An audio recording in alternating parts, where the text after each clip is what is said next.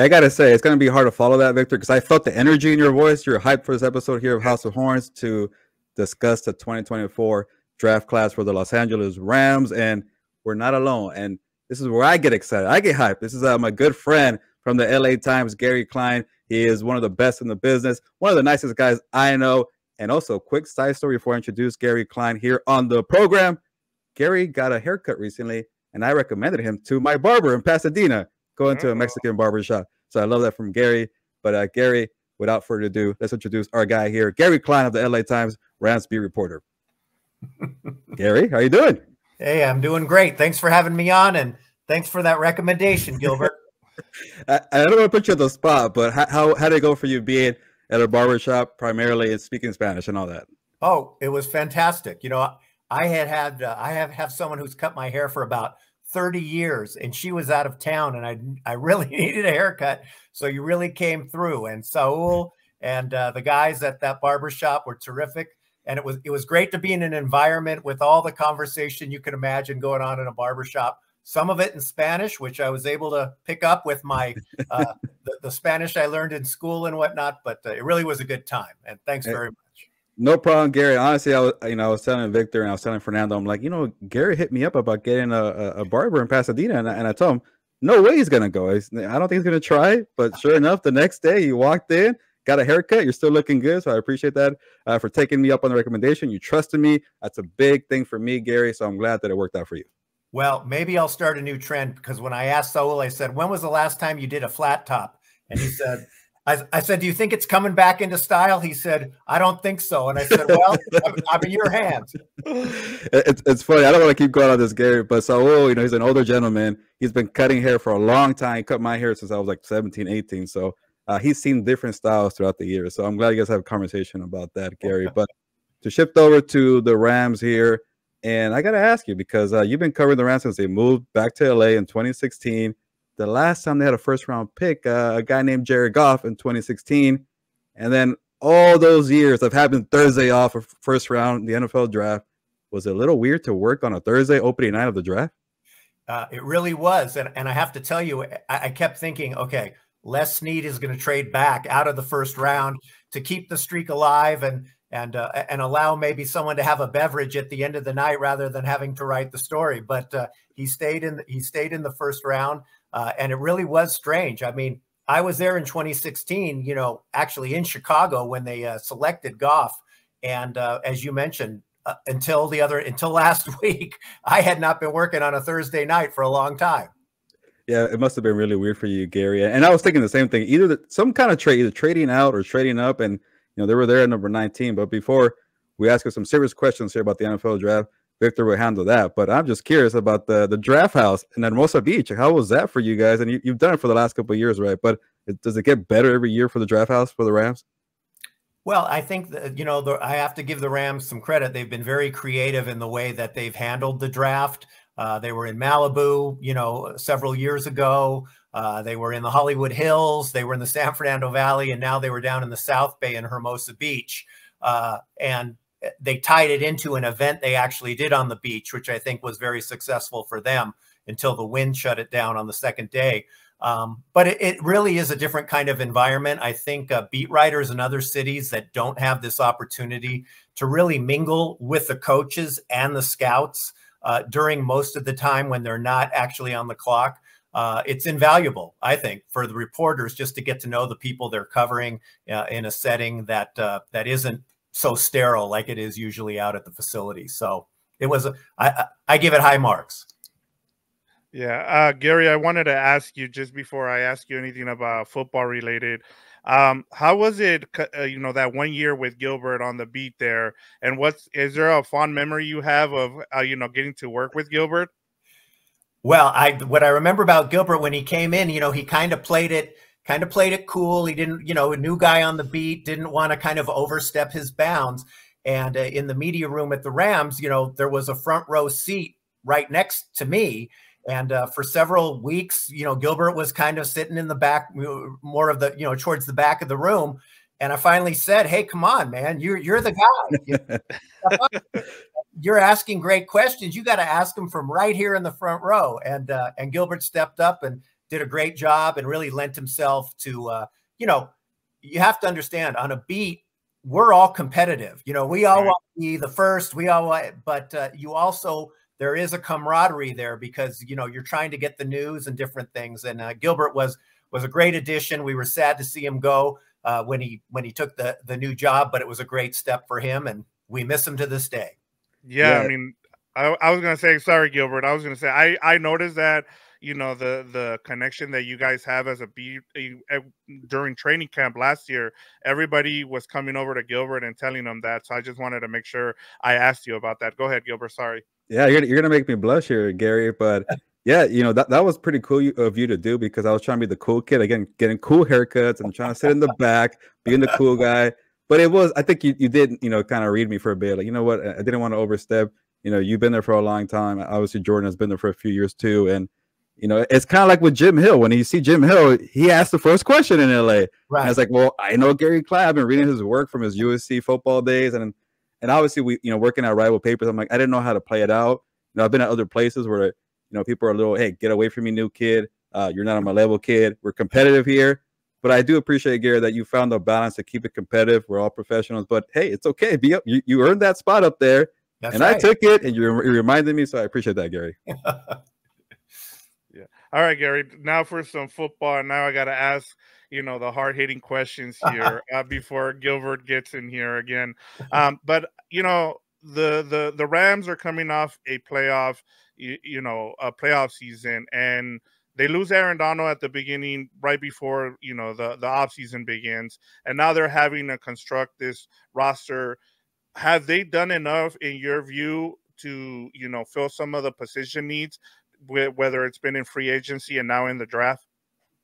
Well, you know, that remains to be seen, right, until they really start playing. But they were obviously very active in the draft, not so much in free agency, but I think in the draft, in terms of especially that defensive front, with the absence of Aaron Donald. Of course, we all know, you know, they're not going to replace him with one person. And even if they tried, that person is not going to be able to replace, you know, arguably one of the best defensive linemen in the history of the NFL. But I think that the Rams, with the way they drafted, they're attempting to address it. And, you know, with a first-round pick, getting an edge rusher, a second-round pick, getting a tackle, and then getting two more, you know, defensive linemen, you can't fault them for lack of trying. So I think they really did that. They, you know, for fans, they went out and got a kicker, and for them, but really, I mean, to kind of quiet some of the screaming that you could hear even from outside SoFi Stadium. You know, they drafted a kicker in free agency, bringing back Darius Williams, and bringing in Tre'Davious White. You know, they've addressed some stuff at corner. So I think they got to feel pretty good about going into the season, at least with, you know, having some framework of how they might do this, especially on defense, with a new defensive coordinator and Chris Shula. Yeah, Gary, and that takes me to my next question, and it has to do with Chris Shula. I mean, you know, no Aaron Donald. You see Raheem Morris move on. What is a good expectation for fans to have with Chris Shula, you know, in his rookie season as defensive coordinator? Well, you know, I think it's going to range, right? I mean, he's been around Sean McVay, you know, forever, since college, since they were college teammates. He's been around some great defensive coordinators, and Wade Phillips, Raheem Morris, Brandon Staley. You know, he has been there through the evolution of that defense. And I will say, in his introductory news conference, he wasn't just a guy who'd been an assistant coach. You know, he didn't come off as just, hey, I'm a longtime assistant, I'm taking over. He really commanded that news conference, I thought, and appeared to be someone who's ready to take on this responsibility. Now, when it gets into the heat of the moment, he's got to make those in-game decisions and game planning and stuff. We'll have a better idea. But I think going in, you know, fans shouldn't be worried about necessarily what he's doing. But it remains to be seen if he and his assistants can get that defense playing at a level that is going to equal or better, you know, what that offense should be. Yeah, Gary, a lot of good players now for Chris Schiller to take over in year one as a DC. Been around like a long time, like you mentioned, Gary. But let me ask you two questions here with the first two picks. I'll start with Jared Verse, the first round pick out of Florida State, and actually his teammate Braden Fiske too. But Jared Verse, to stick with him, you know, they got Byron Young in the third round last year. He played pretty well. You know, I want to say almost double-digit sacks there. They're building that front with you know. I think you asked a question too after the first after the draft was over. 4 out of your 6 picks are on the defensive front. So, and also they got Kobe Turner and they got Byron Young. But what was it about Jared Verse that they really liked that number 19? Because like you mentioned, they could have traded out, they could have traded up. So something tells me they kind of felt good about the board. Hey, we like this guy. It could be Jared Verse. Maybe they wanted to get Latu or maybe a Dallas Turner, but they just weren't there. And Jared Verse was still good for them. What did they like about Verse? And probably like a two-parter. I'm asking a lot of questions here, Gary. One thing I know that you enjoy, and I enjoy myself as a former beat reporter, is getting to know their backgrounds, you know, where they came from, what made them become a football player, you know, that they play different sports. So, you know, for the two-parter, what did they like about Jared Verse, the football player? And then the second part, what did they like about Jared Verse, the player off the field? Well, I think what they like about him on the field is good size, great athleticism, you know, and the other thing is what they saw on tape. I mean, no matter, we go through the whole draft season, right? Mock drafts. What's this prospect? Who's that prospect? When it comes down to it, these coaches, these GMs, they rely on what they see on game tape. And they like, you know, Florida State had a great season. We kind of forget about them because they got shut out of the college football playoff, but they had a great team. And I think they saw his production, they saw his athleticism. And I think what they see off the field or maybe in the background, and this is actually consistent not only with Verse, but with Fiske and going back to Kobe Turner and even Byron Young. These are all guys that started at small colleges. They started their careers at small colleges and they finished them because they wanted that challenge of going to a bigger school and proving that they were NFL worthy. And all 4 of those guys did that. And I think Verse, you know, and Fiske just the latest. There's something to be said for those kinds of players. Of course, you know, he may not be that freak, you know, top 5 pick, but you've got, when you combine, you know, what his physical skills are with what he has shown, I think mentally in terms of just making that journey and making himself into a prospect. I think that that adds to the Rams feel that this is a guy with a similar kind of attitude with the guys that we've got, our young guys now, and that he's going to fit in, and that you know, they're ostensibly they're going to give him more skills to help him really succeed. That's a really good point, Gary. Because I was telling Victor, I'm like, they've invested a lot in the defensive front. They planned ahead for Aaron Donald last year with Kobe Turner and Byron Young, and they got those guys right. They invested more capital this year. And then the theme that you mentioned, like, you know, small schools, they might not be a superstar, but they're going to work hard. They're going to, you know their assignments. They're going to be in the right spots. And what's the best way to replace Aaron Donald? Having 4 or 5 guys who are really, really good. They might not be legendary Hall of Famers, but really, really good players. So that's a good point by you, Gary. Now, going over to Braden Fiske, the teammate of Jared Verse of Florida State, you know, I was curious about them going up from number 52 to 39, and they gave up a 2025 second-round pick. That's a high price to pay for a player. So that tells me they really like the kid. But again, you know, why was it worth for them to go up and get the football player? And also, what did they like about Fiske as a off-the-field player? Well, as I mentioned, I think he's traveled not the same road, but a similar kind of road as Verse, right? Started at Western Michigan, played there forever, and then decided, you know, I'm moving up, you know, I'm going to test myself. And I think what made him, you know, more attractive to the Rams and maybe, you know, or enabled them to make that kind of move is, you know, they've played together.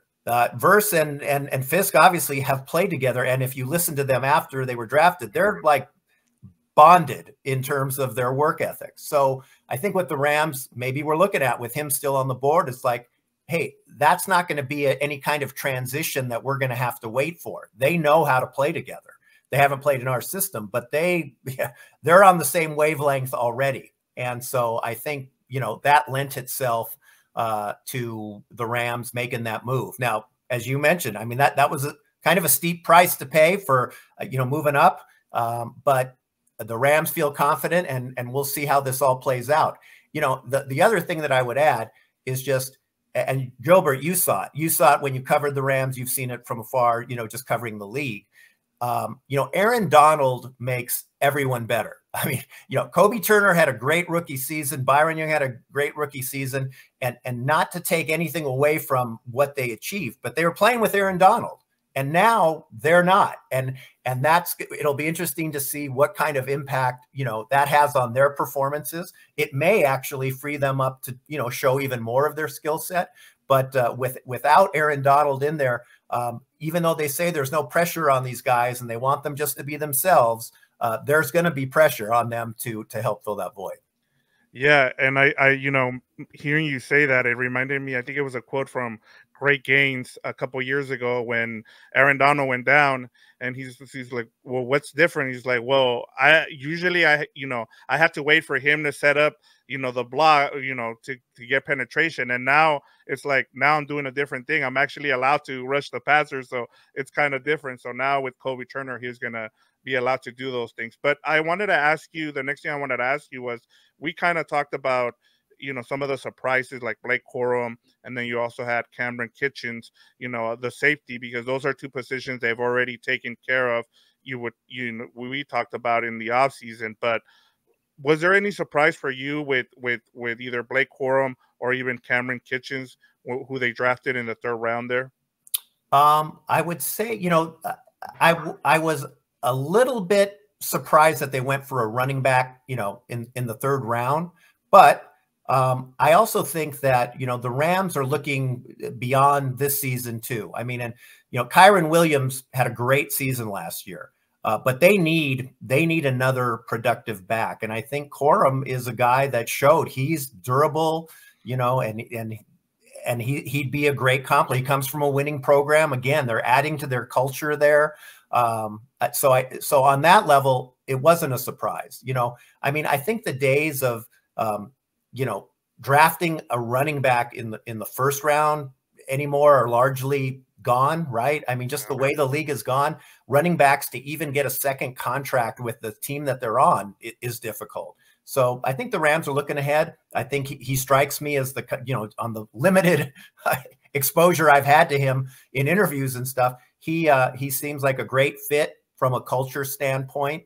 And then Kitchens, I think, the Rams do, without Jordan Fuller, they lost some leadership and some playmaking, although he wasn't, a real, a spectacular guy in terms of getting turnovers, but he was a solid leader and really ran the defense back there. I think Kitchens is a guy, at least if you look at his production at Miami, is someone who covers that field and can create turnovers. And I think the Rams, are looking for a little bit more of that out of their defensive backfield. So that's why I think they went out and got him.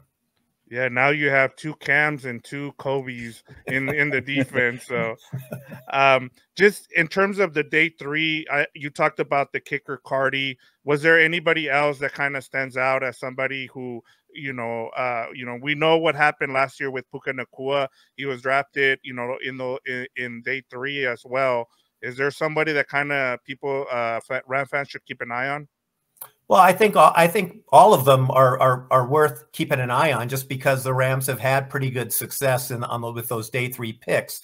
I don't think it's fair to expect Jordan Whittington to do what Puka did last year, but he's a guy that can maybe find a role in the rotation with those guys. And again, I think the Rams are looking ahead to the future in terms of how that receiver core is constructed this year.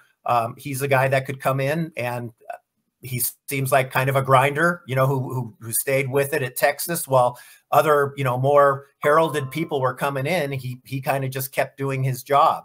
Tyler Davis, a nose tackle, gives them another defensive lineman as in the middle. And of course, Brennan Jackson from Washington State is a local kid, from Temecula, another guy who might be able to give them some production on the edge. And then you have the 2 offensive linemen, Bo Limmer, who some people are calling, I've seen, the sleeper of the draft, and gives them great insurance in terms of, with Steve Avila, moving to center. Hopefully for the Rams, that works out for him and for them. But Limmer, I think, is a guy, a big prospect that's played a lot.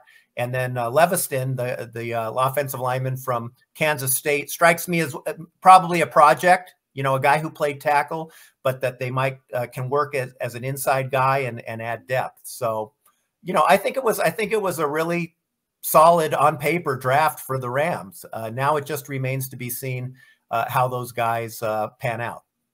All right, Gary, we got 2 more questions for you, and we'll let you go here. You know, one Rams related and maybe a fun question after that. But I got to ask you about Matthew Stafford and, you know, asking about, you know, the guaranteed money. And for me, it didn't seem too surprising because when you play that well a year ago and you got 1 year left of guaranteed money, you're going to ask, right? You got to at least ask to get a little more money. It reminds me a little bit of the Kirk Cousins situation where, like, all right, Kirk, we gave you so much money. Enough is enough. Go play the last year and we'll figure it out. But we saw what happened to Kirk Cousins. He had to go get his money on the market out there. To you, what do you take away from Stafford and that guaranteed money situation? Well, I think that the fact that the Rams, you know, addressed it on the day after, when, you know, after the draft, when that came out, they acknowledged it.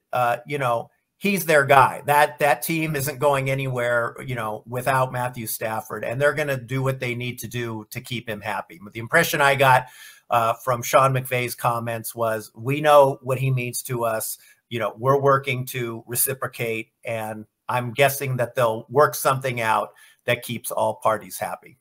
Okay. Yeah. You know, I'm sure they'll figure it out. But Gary, I want to share a little bit of your background. And I think, you know, we became, you know, good friends because of our, you know, the way we were, you know, brought up, you know, both Pasadena natives, and we both went to Cal State Northridge, you know, so, you know, we've gotten a couple of drinks out there in Pasadena too. So we get along pretty well. But Gary, I just like your background story, because a lot of people, you know, have to kind of grind it out and to work their way up and got to hustle. You know, I had put in my fair share of years, but I remember you were working, like, you know, and is it the old days at the Orange County LA Times offices? You're working your way up. You know, you saw the UFC football opening, you took it. Then you saw the Rams coming back. That's my beat, and you took the Rams beat in 2016.